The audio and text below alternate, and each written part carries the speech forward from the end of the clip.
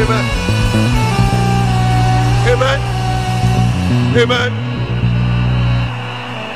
Amen. Hallelujah. Amen. Amen.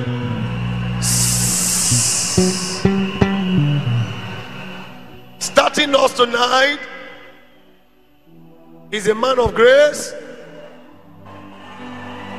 anointed man of God, a prophet to the nations. He was with us at YAC. We have now recovered. He speaks over nations. He speaks over nations. Tonight, with Jesus' joy in your heart, for the first time in Weimar, Prophet Tomi Arayomi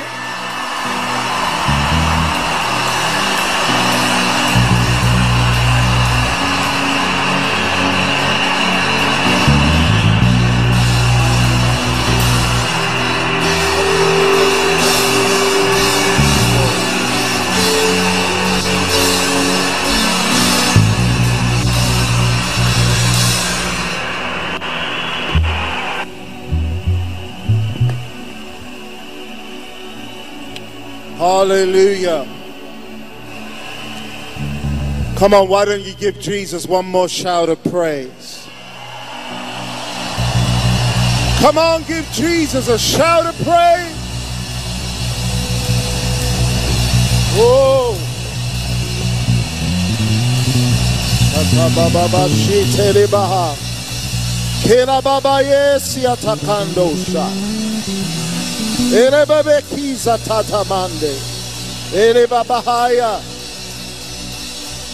Thank you, Jesus. Father, in the name of Jesus, come on, lift your hands.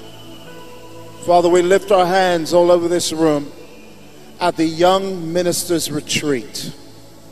Father, we've come here to regroup for a new year, for a new 7 years, for a new 20 years. Anoint us for the next 7 years. Anoint us, not just for 2023, but Lord, anoint us even for 2030 and beyond. Father, I ask you for a grace to be released tonight that is going to touch your people effectively and transform them forever. As the scriptures declares, you will come into the company of the prophets and you'll be turned into a different person. I declare tonight, by reason of them coming into this company, the Young Ministers Retreat is going out prophets tonight. In the name of Jesus. And everybody says, amen. You may be gloriously seated. Amen. Hallelujah.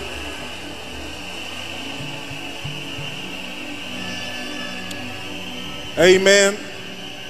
It is so good to be with you tonight.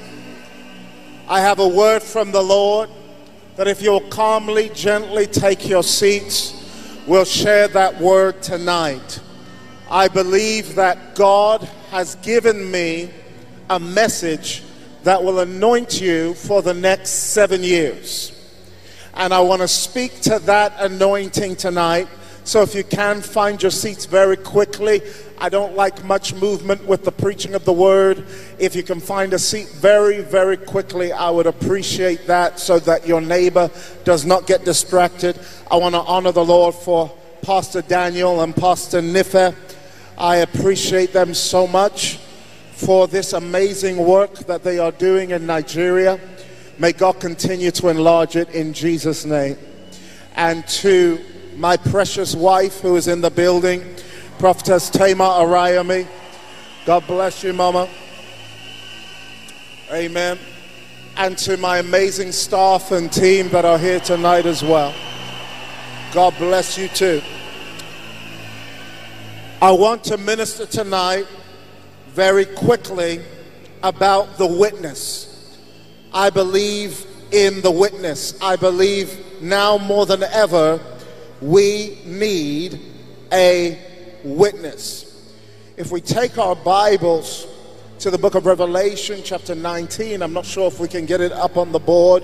Revelation chapter 19. My internet is out, so I'm going to have to rely on you.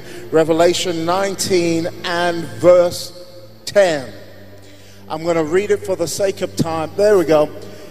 And I fell at his feet to worship him, and he said unto me, seest thou do it not? For I am your fellow servant, and of thy brethren that have this testimony. The word testimony, by the way, is the same as the word witness. So of your brothers who have this same witness, worship God, for the witness or the testimony of Jesus is the spirit of prophecy. I want to preach a message tonight that may upset your Pentecost, but it's going to ignite your propheticast. It's going to ignite the prophetic oil that is on the inside of you. By reason of Acts chapter 1, where the Bible says you will be witnesses unto me in Nigeria, in Lagos, in Kaduna, in Kano, and to the ends of the earth. By reason of the Holy Ghost, who is the witness, the dispensation that we find ourselves in today means that God cannot rely anymore on the witness of one person. Because in order to have a witness of Jesus, you must be prophetic. Tap your neighbor and say, you got to be prophetic. Okay, find another neighbor and say, you got to be prophetic. The witness does not work if you're not prophetic. So in the Old Testament, God selected a few people and gave them a witness. Isaiah testified of Jesus. Although he could not really say his name, he said his name shall be Wonderful, Counselor, Prince of Peace, Everlasting Father. He could not pick the right name for him. Prophets of old spoke of this one that would come, saying, unto us a child is born, unto us a son is given. But they could not see the face of him who was to come. Moses longed to see it, and even he was not able. And God said, I'll show you my back, but my face no one can see and live. But we begin to see in the book of Acts chapter 2 a better covenant, a better witness. And this witness says, it will come to pass in that day that I will pour out my spirit on, come on, help me preach this today, on some flesh, on just your pastors, maybe on the worship team. No, he said, I'm going to pour out my spirit on all flesh. And get this, the manifestation of the outpouring will be that your sons and your daughters are going to prophesy. Why? Because without the prophetic, a generation cannot be a witness. I need the spirit of prophecy to bear witness of the reality of Jesus. Look at your neighbor and just say to them real quick, you can see Jesus and not see Jesus. Look at your other neighbor and say, you can see Jesus and not see Jesus. My challenge to you tonight is this. If Jesus was to walk into this auditorium, how many of you would know he was here? Because the truth is, people who walked with him for 3 years and saw him on the road to Emmaus saw him but didn't see him. I wish I had somebody to help me preach this for a second. The truth is, a woman who walked with him for 3 years at his tomb could not recognize him. The truth is, when Jesus had risen again and Peter went back fishing, he showed up on the shore. But even Peter, who was called the Rock, could not see Jesus. Because without the spirit of prophecy, you cannot see Jesus. Can I prove it to you? Can I prove it to you? Let's take our Bibles to the book of Luke chapter 17. And whilst we're going there, just holler, can I get a witness? Come on, just shout it out. Can I get a witness? God needs a witness. Let's take our Bibles to Luke 17 verse 11. The Bible says, and it came to pass as he went to Jerusalem that he passed through the midst of Samaria and Galilee. And as he entered into a certain village, there met him 10 men that were lepers, which stood afar off.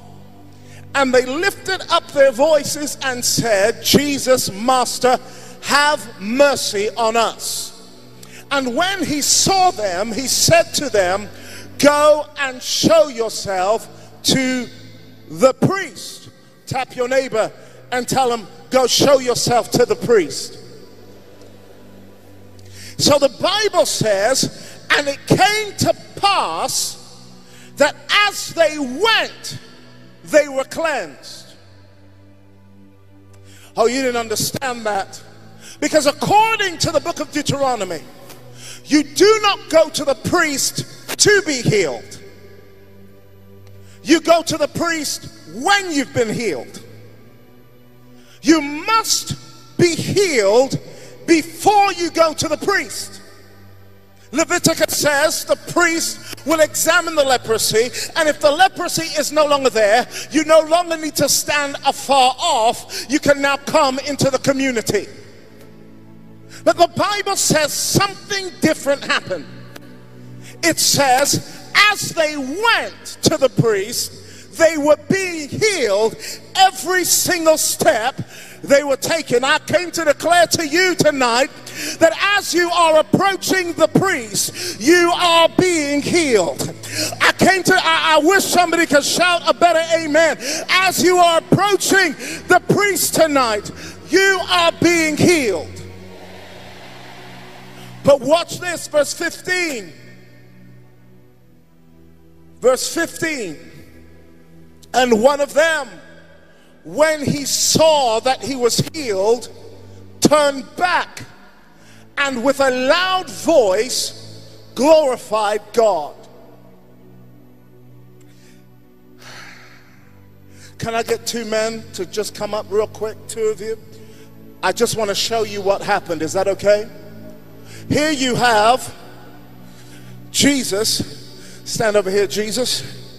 And here you have the Old Testament.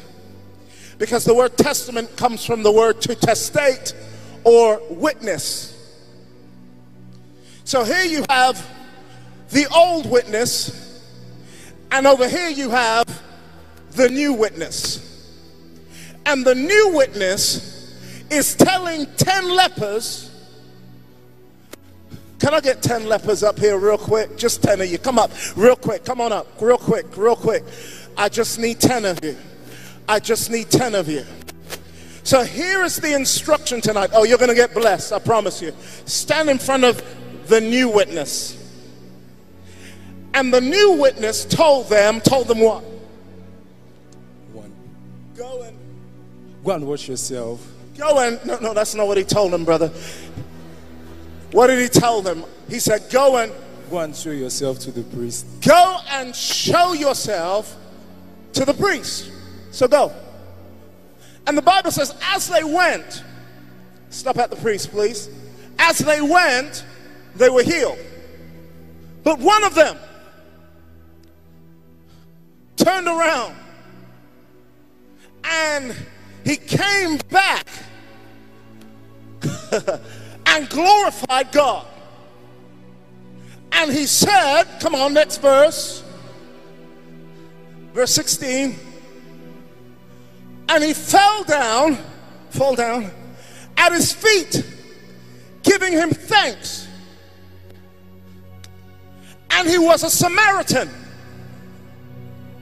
In other words, he wasn't part of the church. He wasn't a believer.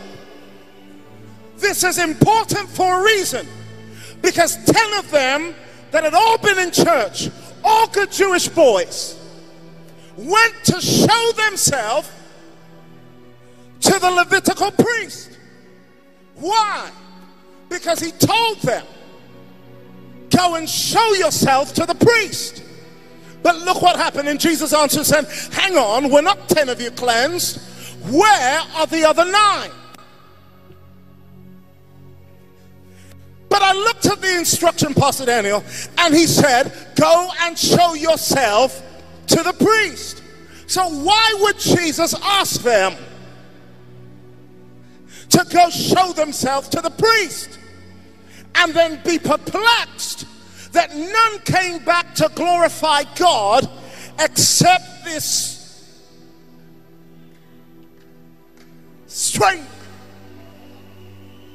Watch it. I said to God, I don't understand. Why would you tell him, go show yourself to the priest? Because the priest had to bear witness that they had been healed. But as they went, they were healed. So one of them turned back, realizing that he had been healed, and glorified God. And why are you perplexed when you said, go show yourself to the priest? And then I heard the voice of God from heaven shout down, I am the priest. Oh, come on, you didn't get this. Because a stranger understood what the church didn't understand. Because it's possible to get so familiar that you can see Jesus and not see Jesus. He can be standing right in front of you, ready to heal you. But because you don't have the witness, I came to tell you tonight, Nigeria is not going to be changed by Christians. Nigeria is going to be changed by witnesses. The Bible says you will be witnesses in Lagos, in Kaduna, in Sokoto, in Jos, in Kano, and to the ends of the earth. Thank you. Thank you. Look at your neighbor and say, can I get a witness? Come on, find one neighbor and say, can I get a witness? Are you a witness? Have you seen him? Jesus walked up to 12 men who had walked with him at least a year and a half. And he said, who am I?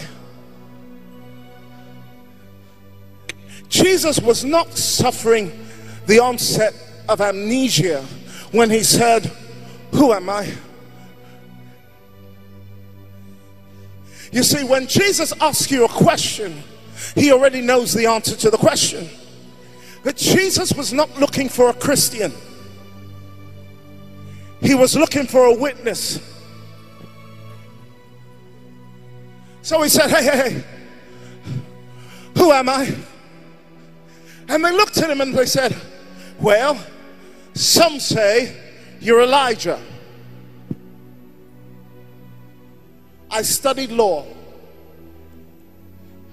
When you have a witness come into a court, the job of the witness is to say what they saw.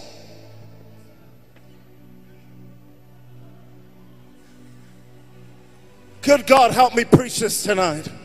They cannot say what they saw somebody saw, because their testimony will be inadmissible. It will be called hearsay, or at least speculation. Because speculation says somebody else said. And the reason many of us cannot overcome the devil is because I'm afraid in the church we have too many hearsay Christians. We have too many speculative Christians who regurgitate what they heard their pastor say.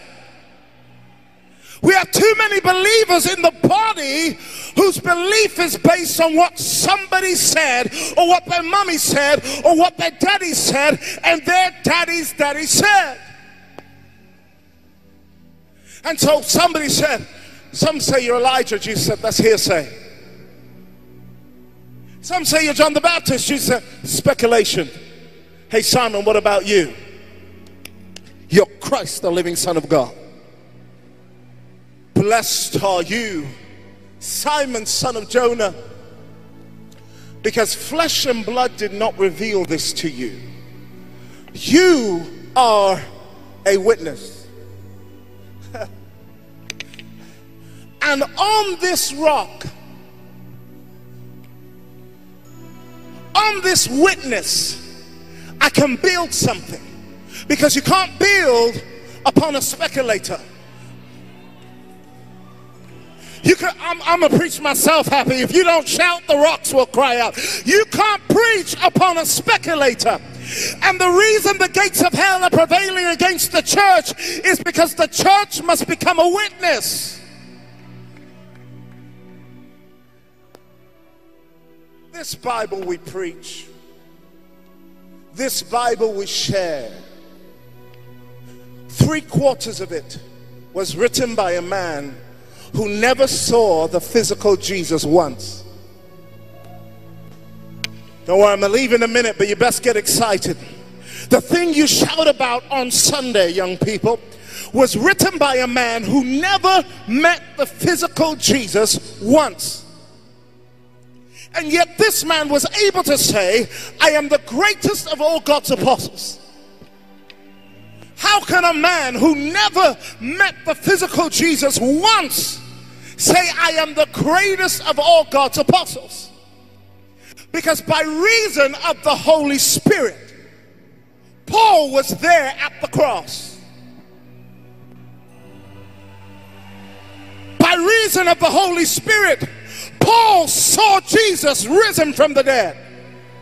By reason of the Holy Ghost, Paul was able to say, I know a man, whether out of the body or inside the body, I do not know, but he was caught up.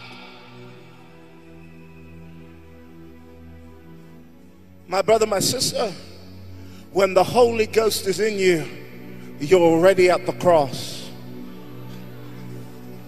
When the Holy Ghost is in you, you're already at the throne room. When the Holy Ghost is in you, you've already seen your Savior crucified and risen again. How is it that 2023 years later, this gospel is still being preached? The Holy Ghost, who is the witness. And every brother who has this same witness can worship. If you don't have the witness, you can imitate worship, but you can't worship. I was at a friend's house. I share this story often.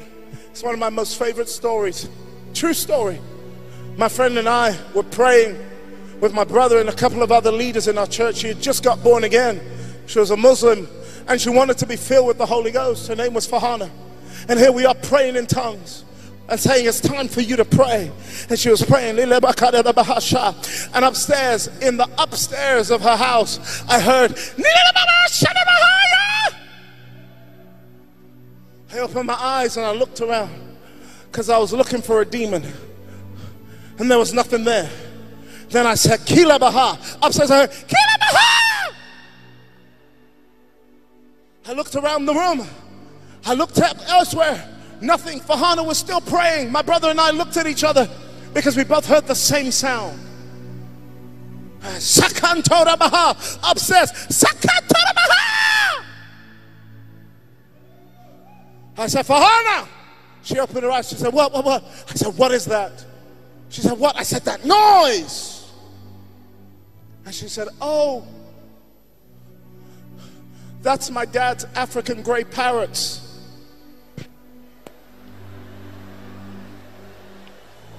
I said to her, you mean to tell me that parrots can speak in tongues too? Oh, I wish I had a church in here tonight, because the problem is half of us are parroting our neighbor's tongues. Half of us are parroting our neighbor's prayer life. Half of us are parroting our neighbor's worship life. The question is, do you have the witness?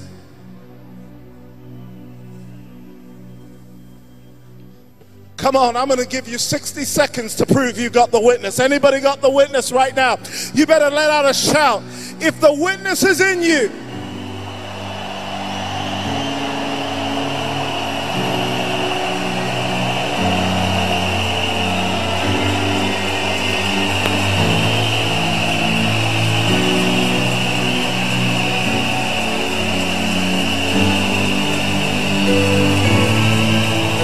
watch this.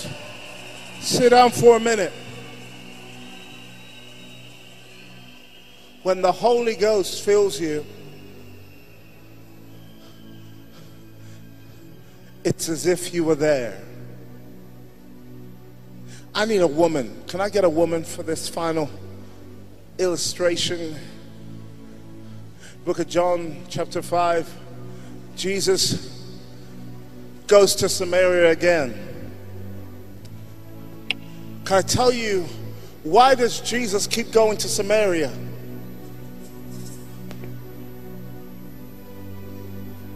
Because sometimes the world gets what belongs to the church, because the church is too familiar with a God they barely even know. And so God has to let the world catch a hold of what the church doesn't want.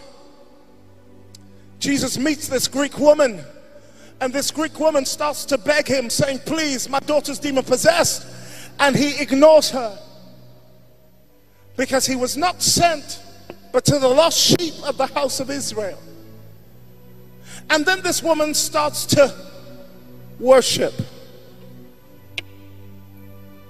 because worship is not skin deep. Worship is spirit deep. When you worship, you prove you have the witness. So as long as she was begging, Jesus was ignoring. But the moment she worshiped, Jesus said, does she have the witness? So he turned around and he said, I was not sent. It is not right for me to give the children's food to the dog, because the word Gentile meant dog.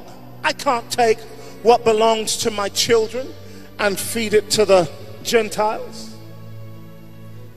But this woman said something. Yes, but even the dogs desire the crumbs that fall off the table that the children don't want.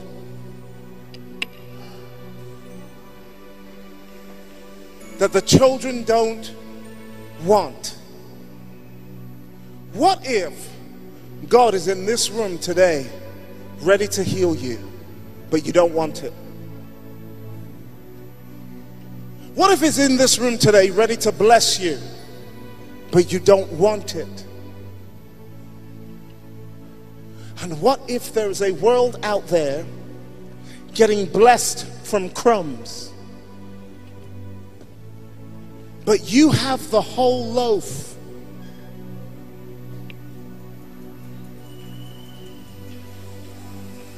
But you become so familiar with the loaf that you don't realize that you can be healed just from the crumbs. Come on, it doesn't take much to heal you. It doesn't take all that prayer. It doesn't take all those tongues. It doesn't take all of that. It just takes crumbs to be healed. So Jesus meets this woman at a well, and they're sitting at the well, and Jesus comes to her, and without introduction, He says to her, woman, get me a drink. And this woman looked at him and said, who do you think you are? An Igbo man asking me, a Yoruba man, for a drink.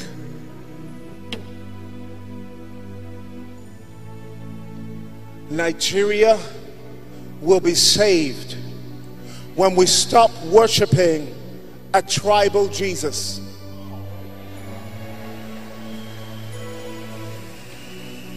Nigeria will be saved when we stop worshiping a Jesus that wants to touch your tribe and not my tribe, that wants to heal your denomination and not my denomination. Can I offend you for a second? Jesus meets this woman and says to her, if only you knew the gift of God. Why? Because you can see Jesus and not see Jesus. He said, woman, give me a drink. And the woman said, what kind of drink do you want? You see, the world is going crazy right now. What kind of drink does Jesus want? Does he want a black drink or a white drink? Does he want a Yoruba drink or a Hausa drink? Does he want an Igbo drink? What kind of drink do you want? Do you want a Methodist drink or a charismatic drink? Do you want a charismatic renewal drink or do you want a Pentecostal drink? And all Jesus wants is some water. And he says, if you knew the gift of God and who was speaking to you, you would have asked him and he would have given you living waters. Verse 11. And the woman saith unto him, Sir, you have nothing to draw with, and the well is deep. Where do you think you can get this living water? Now, I hope you understand they're speaking metaphorically. I hope you understand. If you don't mind, I'm a little bit shy to share this story, but this was not a conversation that was spiritual. This was deeper than a spiritual conversation, because in those days, everybody understood that waters were symbolic of biology. Okay, you'll get that when you get home. Everybody understood. That's why the scripture says, do not cast your seed upon many waters. Because waters was symbolic of the male seed. So this woman, and everybody knew in Jewish culture, you go to a well to find your wife. Oh, you're going to get this in a minute. Everybody understood it. That's why Jacob met his wife at a well. That's why most of the patriarchs went to the well. The well was the tinder. Are you okay? Is this okay? So they would go to the well. So that's why the disciples came back and marveled that he was speaking to a woman, because everybody understood what women do at a well. They bend down to pick up the...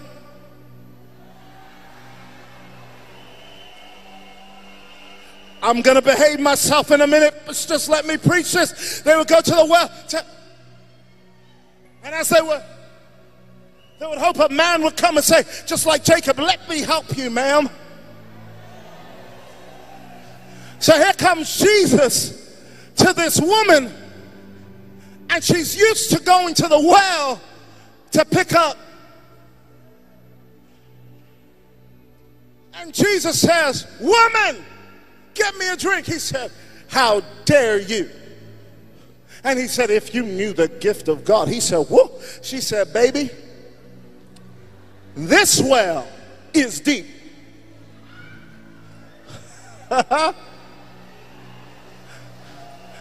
Where do you think you're going to get this so-called living water? Next verse. Oh, you didn't know this about your Bible. You're about to find something. The woman saith unto him, Sir, that has nothing to do with well is deep. Where'd you get this living water? Verse 12. Are you greater than our father Jacob, who gave us this well and drank thereof and fed his children and cattle? Verse 13. Jesus answered and said to her, whoever drinks of this water shall thirst again. But whoever drinks of the water that I shall give shall never thirst again, for the water that I shall give will be a well spring up to everlasting life. Verse 15. The woman saith unto him, give me this water, that I too may drink. And now Jesus breaks the bubble of flirtation, and he asks her a question. Go and call your husband. And she begins to...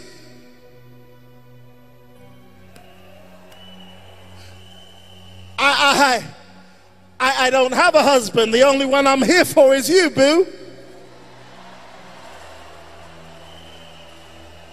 Oh, come on, help me preach this. I'm just here for you. He said, no. He said, you've been married 5 times. And the person you're living with right now is not your husband. She says, oh, you're a prophet then. Watch this. Our fathers worshipped in this mountain. But you people say that in Jerusalem is the place men ought to worship. Jesus saith unto her, woman, believe me, the hour cometh when you shall neither worship in this mountain, nor yet at Jerusalem worship the Father. A time is coming where worship won't need a mountain. Worship won't need a podcast. Worship won't need an MP3 player. A time is coming where a generation of worshipers will be so infused with the spirit of prophecy that everywhere they are, even when the washing machine is going, it's saying Jesus, Jesus, Jesus, and they're having a praise break whilst they're doing the laundry. The hour cometh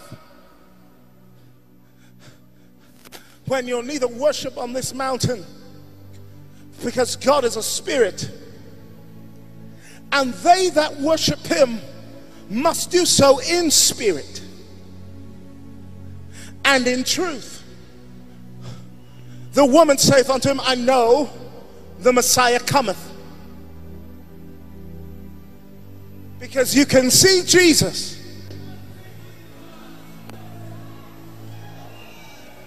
The hour cometh.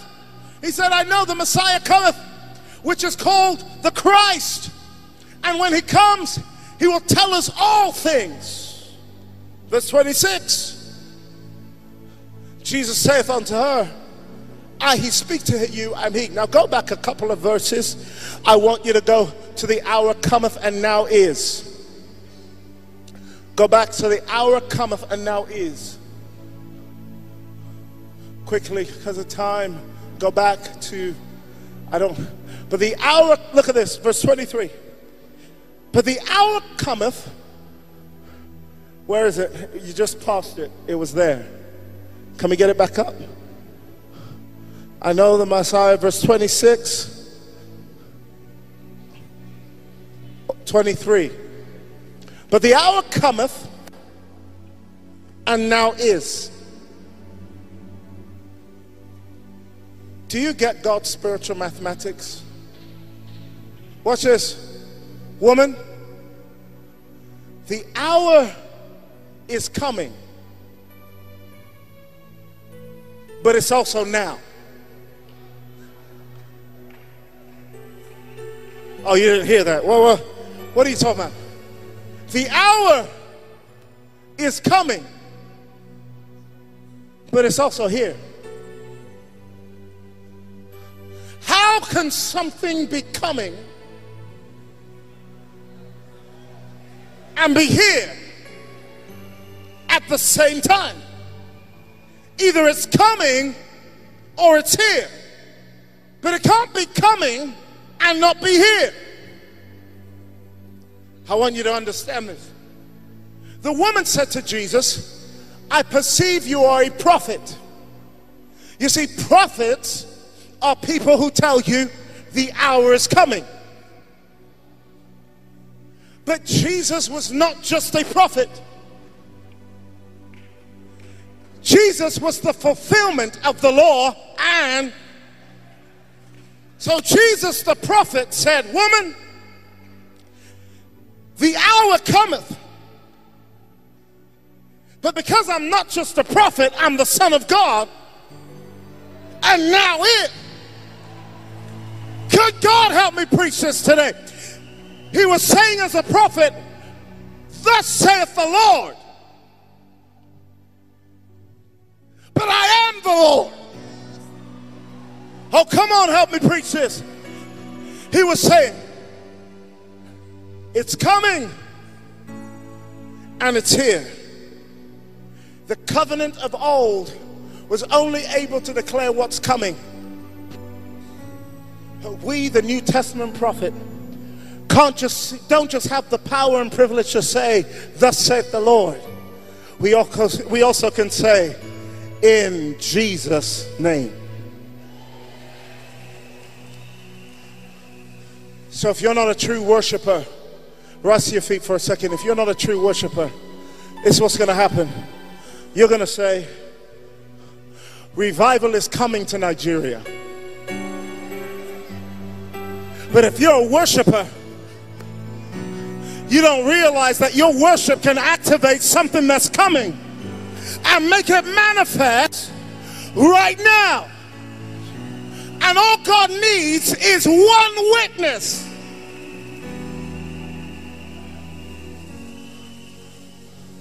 Who can say the hour is coming?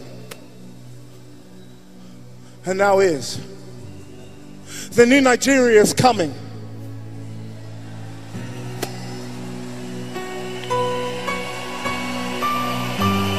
And now is.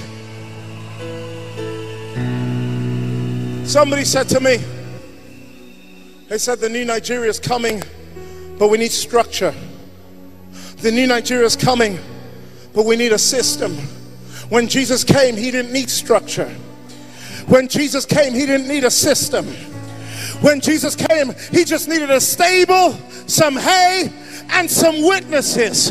Even if those witnesses were wise kings and shepherds, all God needs tonight is one person who can lift up their voice and say, "The hour cometh." But because I am a true worshiper, I can take what's coming and pull it into the now. Is there a witness in this house? Is there a witness in this house? No, I'm not talking about acute worship.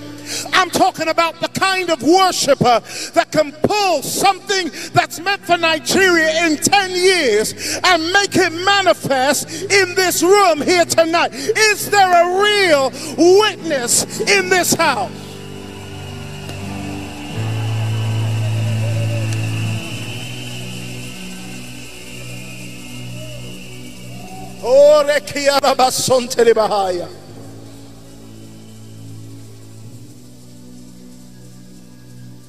The Lord told me, he said, when you get to Young Ministers Retreat, I want you to release the double portion.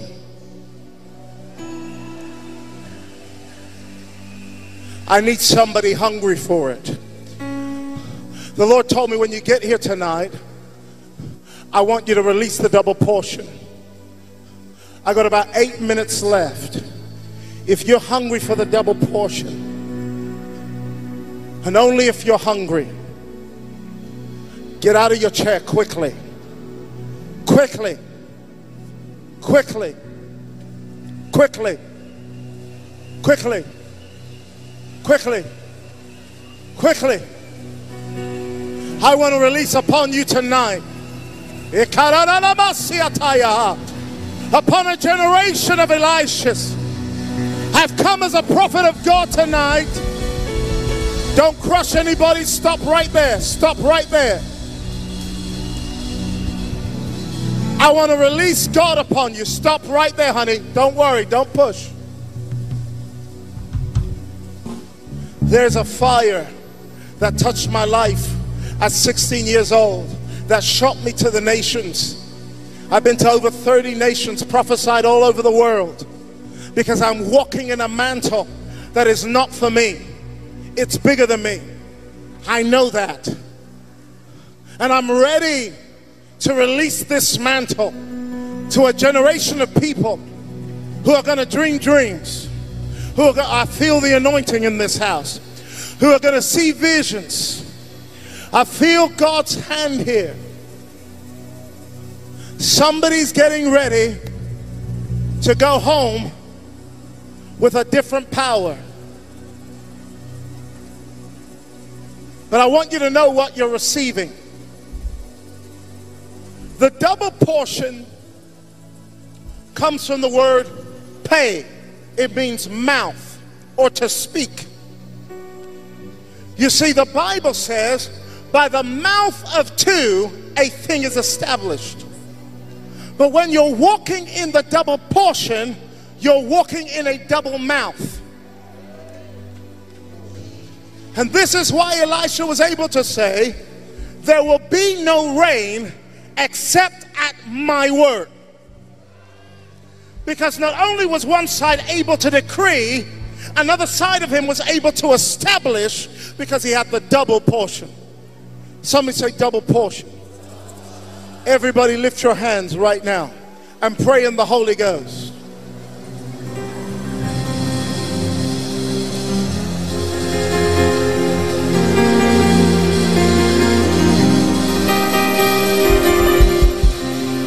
Father, in the name of Jesus,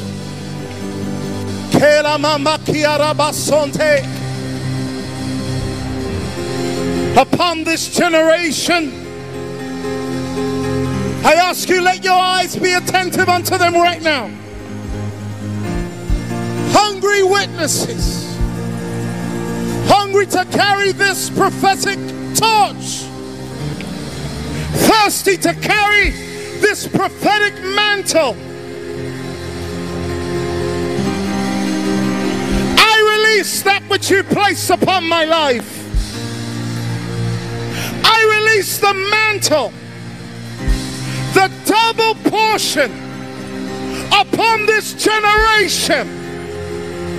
Let fire come down now from the crown of their heads to the sole of their feet. Baptize this generation in the fire of the Holy Ghost, in the double portion of your spirit, in the name of Jesus.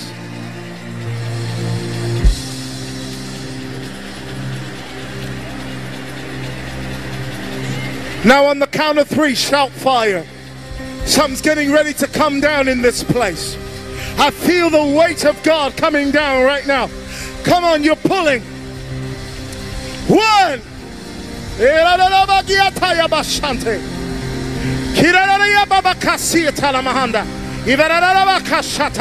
It's coming upon you. It's coming upon you. Upon your sons and daughters. Two. Ebrande kisata. Three, shout fire! Fire, fire, fire, fire, fire, fire, fire.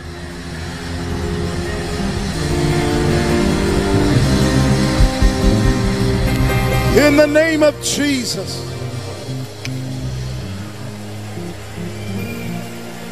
I prophesy to you that you will see the new Nigeria. I declare unto you in the name of Jesus that the labor of our heroes past shall never be in vain. You will carry this torch. You will run your race. You will finish your race. The mantle of Elijah is coming upon this generation. In the name of Jesus. Come on, give the Lord a shout.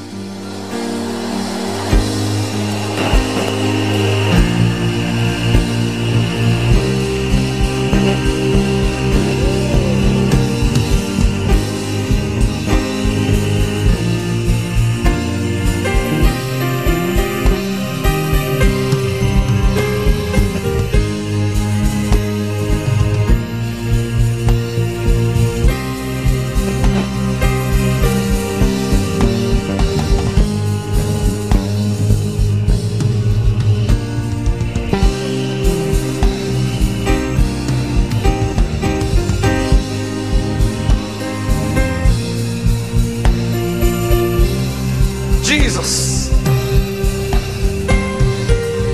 Listen. The Lord spoke to me. He said, tonight is the night of deciding the fate of the nations.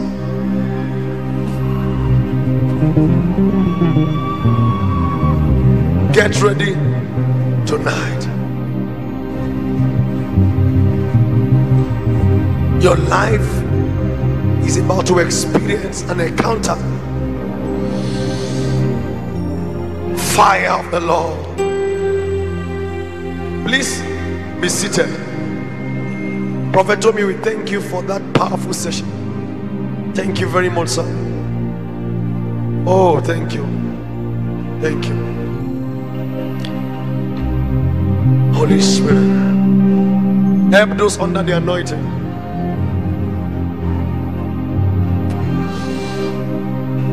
Everyone connected online, let your heart be ready, because fire is going to drop in this place tonight. Heavily is here already. Okay, Pastor Yeka, please come. Please be seated.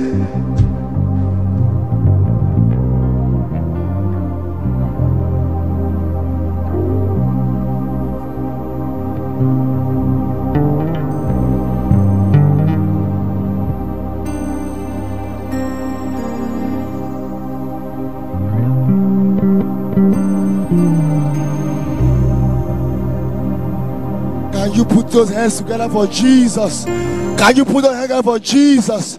Can you put those hands together for Jesus? For that wonderful word. Put those hands together for Jesus. And shout hallelujah. Hallelujah. Hallelujah. Hallelujah.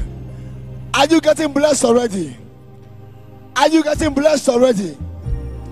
Please be comfortably seated in God's presence.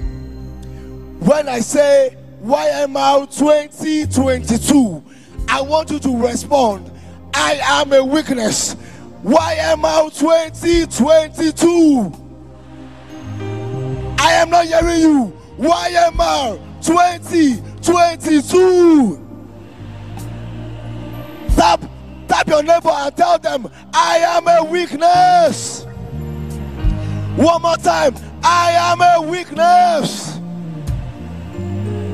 Hallelujah.